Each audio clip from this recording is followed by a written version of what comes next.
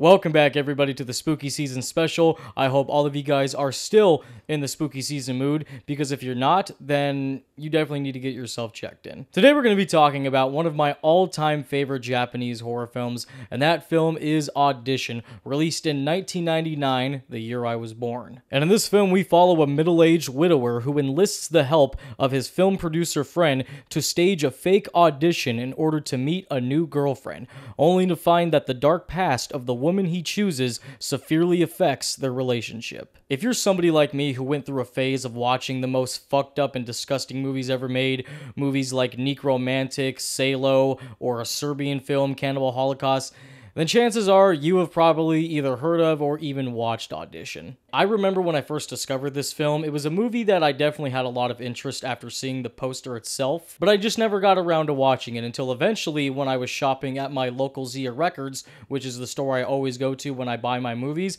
I ended up seeing this exact Blu-ray and told myself, fuck it, I'm gonna buy it. I ended up putting it in that same exact night, and within the first 30 minutes of the movie, I kind of just checked myself out. I really didn't get the film, I didn't understand what the hype was, and I just kind of had it on my shelf for the longest time. I was just very naive back then and wasn't willing to give this movie a chance, but I fucked up. That's one thing I'll say. I fucked up because this movie is a masterpiece. I understood exactly what the director was trying to convey, specifically with all the social commentary that he was trying to tell about misogyny. The way men look at women, the way women look at men. Very similar to some of the best horror films like The Exorcist.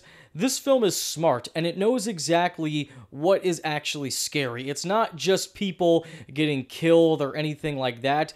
It really has to do with real human emotion and drama, because this movie really does start off more as a drama. We are introduced to our main character in the beginning of the film, saying goodbye to his wife as she dies of cancer, and then we cut to many years later, and now he has a great relationship with his son. He's very successful in the company that he works with, and because of that, this movie really does get under my skin in the best way possible, because our main character, for the most part, is a very well-mannered and stand-up guy, and seeing him do this thing where he's auditioning women because he wants to marry somebody is a really shitty thing to do. But we still sympathize with him because we understand that he still does have a good heart and he is a really stand-up and great person, but it's just that one aspect that he does in this film that really does make me feel very uncomfortable. And it leads into the introduction of Asami, who, in my opinion, is one of the most disturbing antagonists ever put into a horror film or just put into a film ever.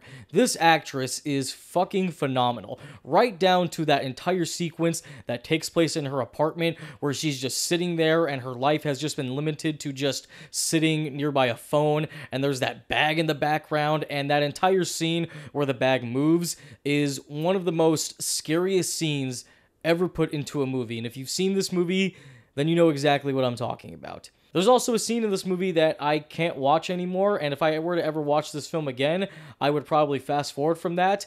It involves a character eating from a bowl, and what exactly they're eating from that bowl, and then finding out that what they're eating from the bowl is exactly what they were eating in real life.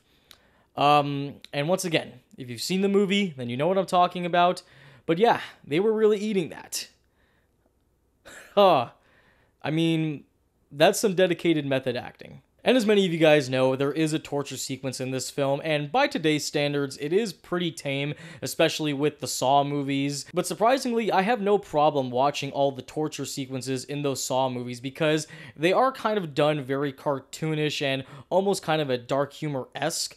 And Audition doesn't really have gore in the film. It's mostly suggested and off-screen, and you just see the aftermath. But even with that, I still find myself cringing and looking away every time that scene happens, which I won't get into any spoilers, but let's just say I have no problem getting a tattoo. But the way needles are used in this movie, Holy fucking shit. There are so many things about this movie that I would really love to talk about, because I can honestly sit here for 2 hours just dissecting Audition, but I do know that there are a lot of people that probably haven't seen Audition, so if you guys have never seen Audition, I highly recommend you watch it, but if you have a very weak stomach, I would suggest not having this on your list, but if you're actually trying to go on a diet, then maybe watch this movie. Maybe watch the last 30 minutes of this movie a couple times, and you'll start to lose weight eventually. It can happen. I'm going to give Audition an A+. Guys, thank you so much as always for watching my reviews. Look forward to more coming for the spooky season special, and I will see you guys next time in the new video. Peace.